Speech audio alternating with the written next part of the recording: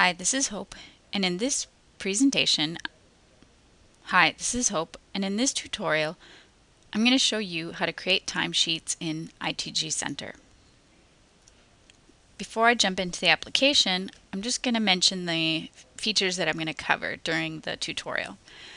We'll start with creating timesheets, and then I'll show you how to add items to your timesheets, and then how you can report time for each of those items.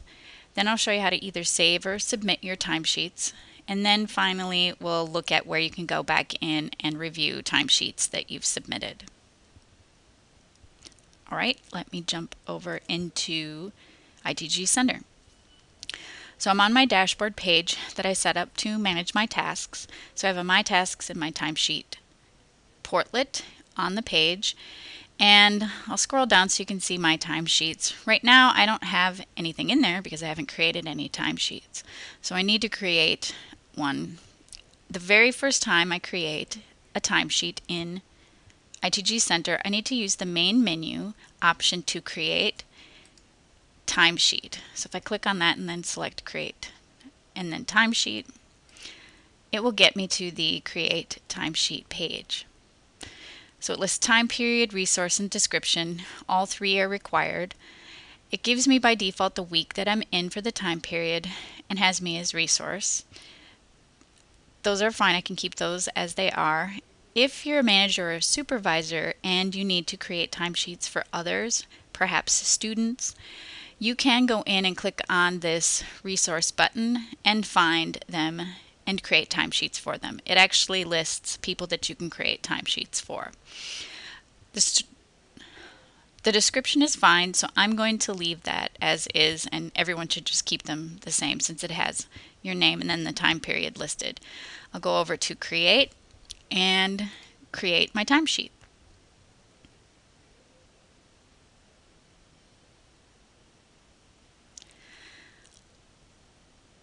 In the Edit Timesheet page, there are a few things that I want to point out here. So underneath the title of the timesheet, there's a button to copy the timesheet. I can use that if I create the timesheet and then want to just make a copy of it for future time periods. So instead of creating new ones all the time, I can just copy them. There's also the option to cancel a timesheet. Now, canceling a timesheet works on unsubmitted timesheets. So that's cancel timesheets right there.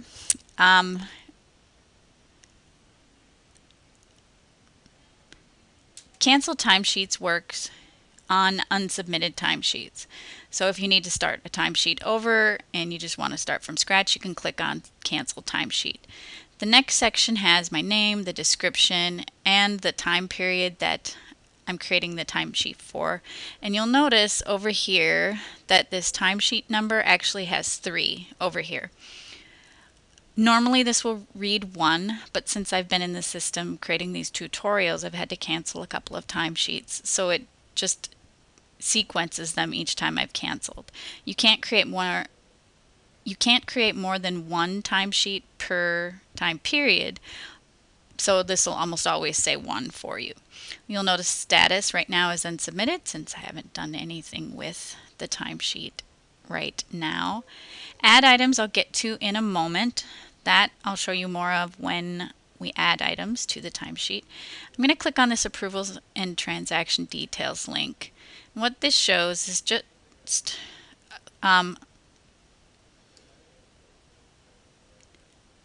what this shows is who has time. What this shows is who has rights to approve your timesheets. So I'm in the training instance right now, and it's set for Ruby Rojo to be my time approver. That's not a real person since we're in the training environment, but if you were in an actual environment, it would show who had actual approval for your timesheets. I'm going to close this.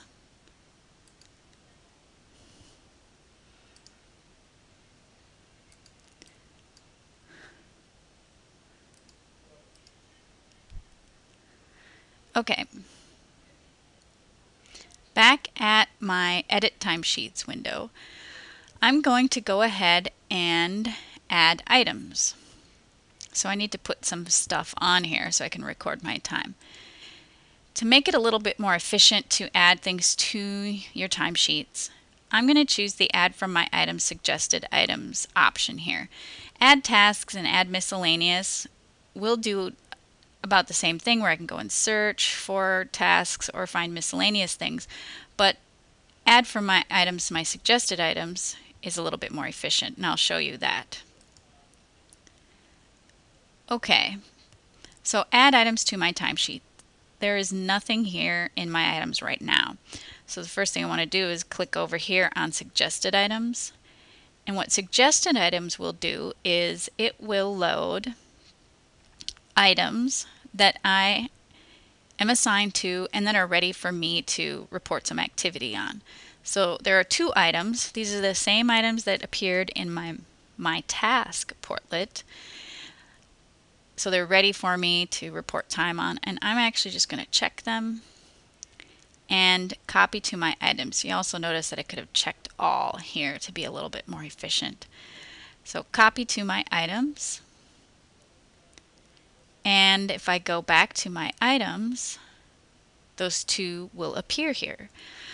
So another thing I want to do is I want to add some miscellaneous things like vacation, sick leave, so that I can use those or find them easily each time I'm creating a timesheet. And I can add them to this My Items tab by using this Add to My Items drop down over here and going to Add Miscellaneous. So I'm just going to add all of these miscellaneous items to my timesheet, My Items tab. So as you can see, it's administrative, holiday, professional development, sick, unplanned work, and vacation. So all of these categories are miscellaneous items that aren't related to projects. I'll click OK, and now those items are on my timesheet. Now I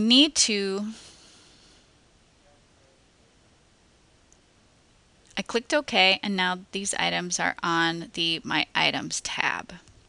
To add these to my timesheet, I have to go and click on the boxes next to the items I want to add. So I'll make the 2 tasks active, and then vacation and professional development, since in this hypothetical work week those were the things that I worked on. And after I've checked those, you notice I could go and remove them if I mistakenly checked them, but I can just go over to the bottom of the window and click Add. And I'm back at my Edit Timesheet page. It refreshes, and now those items are listed on the timesheet details. The next step is for me to go in and include hours that I worked on these items. So one thing about the tasks that are assigned to projects, you'll notice that I can actually go and look at the task details if I click on the link here. So for this customer support task, I can go and look and see some additional details on it.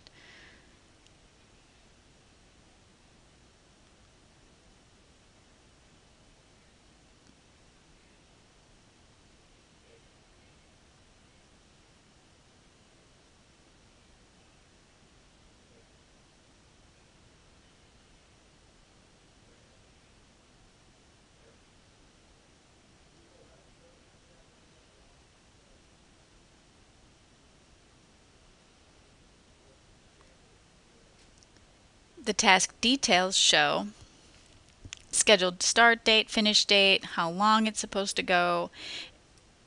There's lots of information in here that comes from the work plan that was set up for this particular project.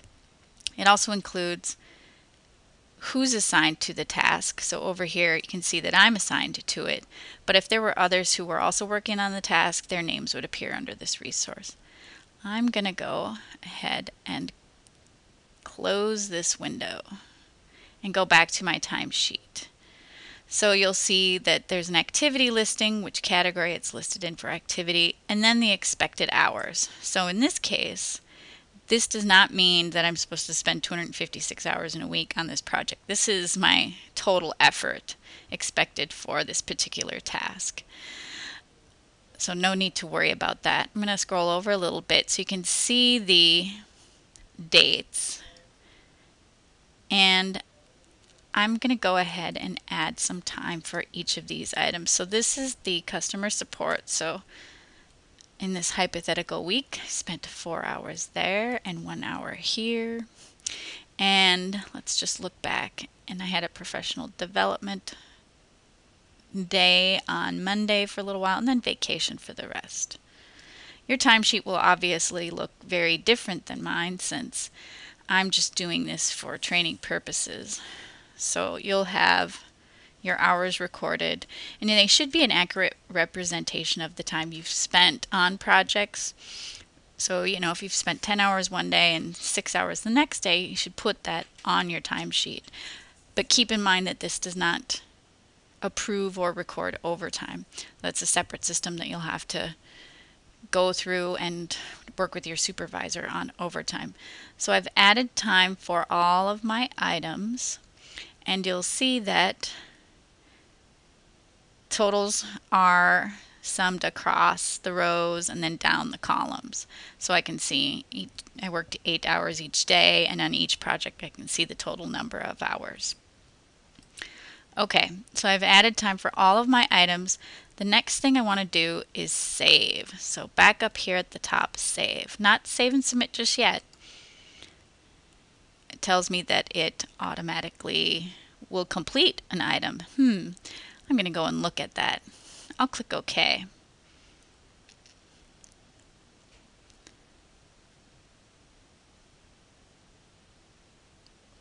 It's refreshed my page, and now I can see that my hours are still there. It just saved it. So the one thing I want to look at is I actually want to go look at this other actuals tab because I want to check on that item. So it said that this reporting task is 100% complete. So I actually completed that task by putting in 1 hour. So you notice I can't actually make any changes to this percent complete or estimated remaining effort. Now what this tab is for, it's to help you report your progress in the system on tasks. So it's not a method to tell your supervisor that you need more time on a project, but really it's just to put that data into the system. So you can go in here and you can change these numbers, percent complete and estimated remaining effort. For example, if you decide halfway through a project that you need more time or maybe less time, you can adjust these hours. So these numbers for remaining effort right here. But discussing that with your supervisor and project manager is the first thing you should do before you make changes to your timesheet. Okay, so I'm going to click back over on time breakdown, and I actually want to remove that item. In my hypothetical work week, I've discovered that I planned to do this task, but I actually didn't do it because I was at this professional development. So I can remove items if I check this box, scroll down a little under line actions, there's an option for remove. If I click on that, it refreshes the page and now it's gone. And you'll notice that my hours have also adjusted for Monday. So I can go back in and add an additional hour on Monday and save again. Okay, a couple more things about your timesheets. There's two handy elements to it. The first is export timesheet. So this option allows you to export an Excel spreadsheet of your timesheet so you could give that to someone else for maybe additional processing for billing or other reasons. And then there's also this add notes. Now you'll notice up here if I check this item for customer support, there's this line details. So I could go in and write a note for each task in this line details options, but that's not the best way to include a note for a timesheet. Add notes is. So add notes, if I click on that, I need to scroll up a little bit so you can see the header. So add notes to timesheet.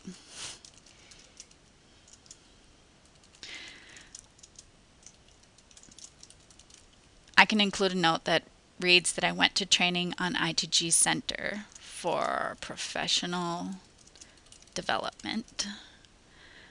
And I can go and add this by clicking on that button.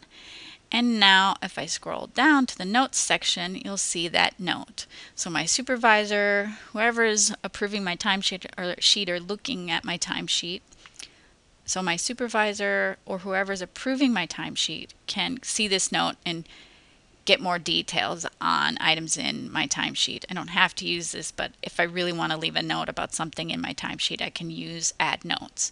Not line details, but add notes. All right, I think I'm actually ready to save and submit this. Before I do, I want to check the boxes next to the headers. So one thing I didn't point out is that each task, if it's part of a project or one of these miscellaneous items, will appear under a header. So by checking the box next to the header, I check all the items underneath it. And I want to do that before I save and submit it, because what this is going to do is it will send the information right away to the project management module. I'm just scrolling up here to go to save and submit. So I've checked everything, save and submit. So the project management module and the time management module in ITG Center are separate pieces. And really just checking the boxes and saving and submitting will send that information over right away to the project management module. In fact, if you don't do that, nothing bad will happen. There is a process that will update the system every few hours. So if you forget, it's not a huge problem. It just makes the reporting a little bit faster to project management. Now you can see, I'll scroll down here and show you the timesheet details. After I saved and submitted this, you'll see that my status is changed for the task to submitted. And if I look up here under status, it's now pending approval. I'm done with this timesheet and I want to get back to my Portlet, so I can go back to the dashboard link here in my breadcrumbs. I'll click on that.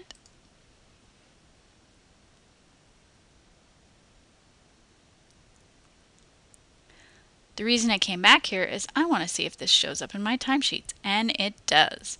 So that timesheet I just created is in my timesheets Portlet. I can click on it and I can review it.